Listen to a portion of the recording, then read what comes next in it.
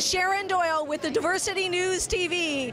We're here at the She Rocks Awards in Anaheim Convention Center, and the red carpet is getting crazy. As you can see, the stars are starting to come.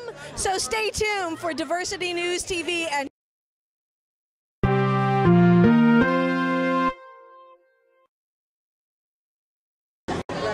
hi, this is Bogacz reporting for Diversity News TV. Hello, how are you? Hello. What's your name? I'm Laura Whitmore, founder of the She Rocks Awards. So having so much fun here, right? Yes. Thank you. Tell us about what's your inspiration, why you create all this.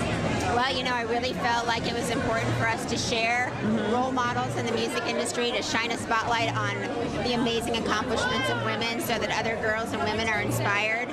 And I want more women in the music industry. Wow, I love that. We need more girls. We need the girls. That's true. That's amazing. And for how many years you've been doing this? This is our 5th anniversary, so 5 years. We've really grown from our first little event 5 years ago. It was a breakfast. one person that you're really excited that's here tonight. There's way more than one. Yeah. I know, you can't pick, right? Yeah, you know, it's like picking a child. They're all lovely. Yeah. Isn't it exciting that having so many people here tonight? Yeah, it's amazing. It's I'm amazing. very honored that so many people came out. And make sure you check out She Rocks the Awards.